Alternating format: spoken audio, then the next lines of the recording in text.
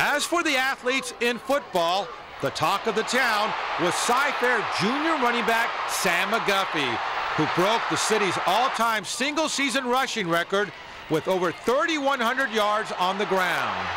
Speed and quickness, his ability to change direction and get to top speed as quickly as he can. And also people don't see that, you know, Sam's not a big back, but he's about 180 pounds and he's awfully strong. Along the way this season, McGuffie scored 43 touchdowns, including the infamous leap seen around the world. I kind of saw his eyeballs looking down, and I'm like thinking, okay, how can you tackle him if he's looking down? I think I'll just jump over him, and he won't see anything. He'll just hear wind over his head. Had you ever hurdled a guy like that before? I've done it quite a few times. I mean, I've hurdled a guy, but never actually just straight up jumped over someone.